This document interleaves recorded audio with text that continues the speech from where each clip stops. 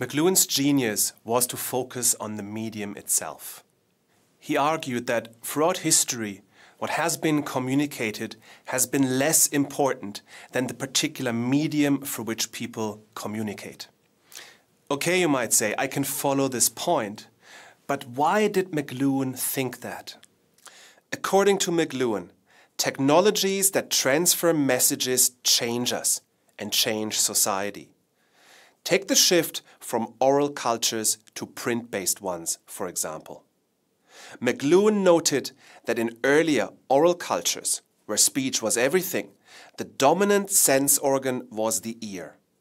However, with the introduction of the printed word, this then changed to an emphasis on the visual.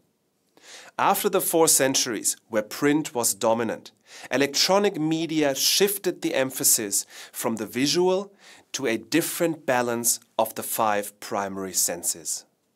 Electronic media unified people and encouraged participation, though perhaps at the expense of greater conformity. As a result, we saw the beginning of what McLuhan called a global village. Today, in the 21st century, with hot debates over the nature and the effects of mobile phones and digital communications, where most of humanity is wired up and online, McLuhan is very much in the center of the screen again, nearly 4 decades after his death.